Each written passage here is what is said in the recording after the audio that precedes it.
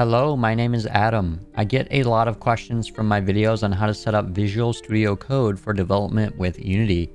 VS Code is an advanced code editor that can be used for nearly any kind of software development because of how extensible and customizable it is. It is my personal choice for all the programming I do across various technologies and languages. So let me show you exactly how to set it up for Unity. One important thing to note here is that Visual Studio and Visual Studio Code are not the same thing. These are two distinct pieces of software developed by Microsoft. Visual Studio is a full IDE for developers, whereas Visual Studio Code is only a code editor. However, because of the many supported extensions offered in VS Code, we can customize it to suit the needs of nearly any kind of software development.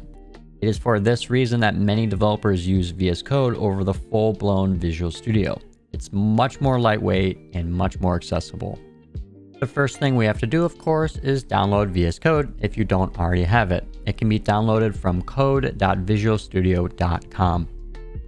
You might also need to download the .NET Core SDK since Unity applications are .NET applications. You can download it from .NET.microsoft.com. The SDK includes everything needed to run and build .NET applications. However, Unity comes with an open source implementation of .NET. So this is not needed to run your Unity game, but rather to solve any issues with VS Code not working correctly for your Unity project.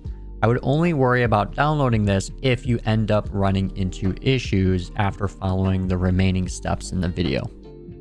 After you have installed VS Code, go ahead and open it up and let's install the C# extension. C# is the programming language used in Unity projects, so we need to install the extension if we plan to write code for our games. In VS Code, look for the extensions menu on this side panel over here. You can hover over these icons and find the one called extensions. If you don't see those, you can also go to the view menu and then extensions. Once you've opened this up, let's search for C#. Find the extension by Microsoft. It should have a blue check mark and it'll have millions of downloads because it's a really popular extension used by a lot of different developers. Let's go ahead and install that. It should only take a moment and that's it. That's all we need to do in VS Code itself. The remaining setup will happen in Unity. We need to install a Unity package that provides support for the Visual Studio Code editor. The only requirement is that you're using Unity 2019.2 or higher, since that is the version when the package first became available.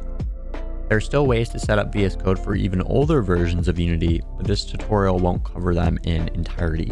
Many of the steps will still be the same though. Here I have a completely new, empty project, but you can still do this if you already have an existing project. Navigate to the menu Window, Package Manager.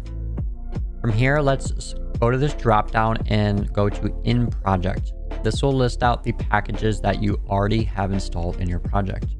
You can see I already have Visual Studio Code Editor installed. It actually came installed by default when I created the project. I did not install this myself. It already was pre-installed. If it's not pre-installed, go to the Unity registry, and here you can search through all of the different packages that Unity provides, and you can install any of them.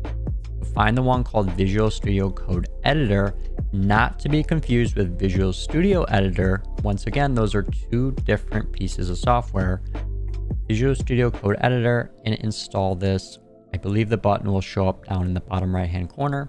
In my case, since it's already installed, there's a remove button. This is where you would go to install it. If you ever need to update the version of it, you can also do that here. Another way you could install a package is doing it manually by editing a specific file in every Unity project. So here, if I open up my project, find the folder called Packages, and then open the file in some kind of text editor or code editor called manifest.json. This JSON file lists all of the different packages that you have installed in your project. A lot of them are just built-in modules that Unity provides, but you can also see here com.unity.ide.vscode. This is that VS Code package that we need installed. Once again, in my case, it's already installed, but you can manually enter this in if you need to. You'll provide whatever version of the package you want, and the next time you open up Unity, it will automatically install this package. That is an alternative way you can install a package kind of by manually editing this file. Next, we need to tell Unity which editor we are using. This will make it so anytime we open up a script in Unity, it will automatically open up with our editor of choice. Let's navigate to the menu Edit, Preferences. Let's select the External Tools tab. Then in the External Script Editor dropdown, we can choose Visual Studio Code. After that loads, let's click the Reset Argument, just so the args get set back to the default value in case it's not already set for you. And let's also click the Regenerate Project Files button. This will regenerate the solution file and CS project files that are used by VS Code to know how to compile your code. This is important for IntelliSense and other editor features to work correctly. It's also really important for those of you who are doing this in an existing project. If you ever run into problems with your editor or with IntelliSense not working correctly, it's not picking up your classes or anything, I usually come in here and I click the Regenerate Project Files button, and that usually fixes the problem. After you do this, you'll want to close VS Code and reopen it, and then it should work correctly. There are some other settings here that you can change, but in most cases, you probably don't need to. In the several years that I've been using VS Code with Unity, I've never needed to actually change any of these settings.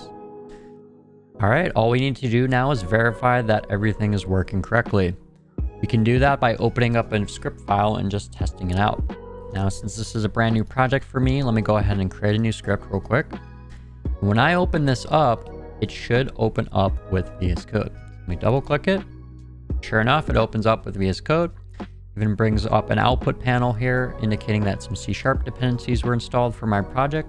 Great. In the very bottom left-hand corner is this little flame icon, and it indicates that OmniSharp server is running. OmniSharp is the set of services that run for C#. So that's what's handling all your IntelliSense and other things provided with the C# extension that we installed earlier. You can even see in here, powered by OmniSharp. So that's good. We want that. I believe if your project doesn't open successfully, this will maybe even show like red, that there's an error. And I think if it's yellow, it'll indicate that it's like currently working on something, or something's like it's loading essentially. We can actually click that and it'll give us the log of everything it's been doing. We could read through this, but we don't need to. But the most important thing in here is that it says successfully loaded project file. Great. That's what we want to see. If you are having problems with your IntelliSense in VS Code, check this log. It'll show that there's some kind of error if that's the case. If it's actually not working the way it should, it'll show an error or a warning or something along those lines. And this is where sometimes we just need to regenerate the project files. Sometimes it's just a matter of going to Edit, Preferences, External Tools, and regenerating these project files. And so that'll regenerate the solution file and the CS project file, and sometimes can help if there's any problem, if you run into any problems and it's not loading correctly. Make sure you close VS Code and reopen it if you do that. We, of course, can verify that this is actually working too if I just start typing in something. So I can say, for example, game object. I can already see different functions and properties here that are available. Get component. Yep, these are all Unity's functions provided. So all the IntelliSense is working. The documentation is working. I can click into different objects like mono behavior, and I can inspect the code provided by Unity. So everything is all good there. So this looks to be working exactly how I expect. Another way you know that this is working is because it opens your entire project here. Oftentimes, if it's not working, it might just open up that one script completely by itself. But we want to open up this as part of the larger project, right? And so here I can see all of all the files for my Unity project. And as I need to, if I had other scripts in here, I can click into them and edit those and so on. Sometimes when VS Code opens, it will ask you to select the project solution as illustrated in this picture here. You'll want to select the C# solution file so it loads your entire Unity project correctly. You'll notice in the bottom left-hand corner, it says my project.sln, or SLN stands for solution.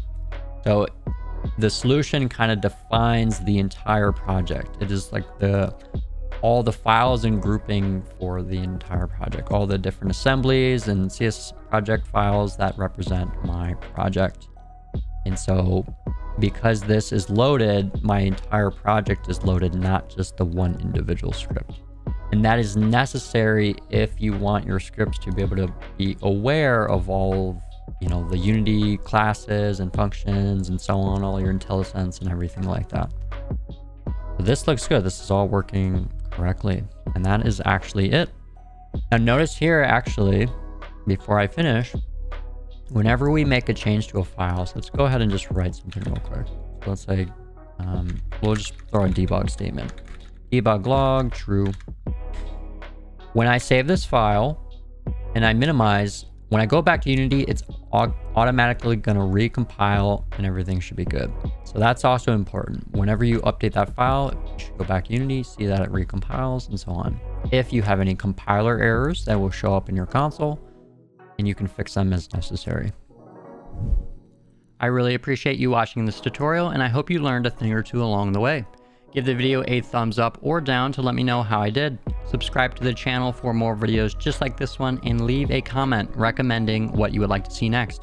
If you want to support my work even more, you can become a Patreon member to receive exclusive benefits, including access to the Unity assets that I develop. Link in the description of the video. Thank you for watching. See you in the next one.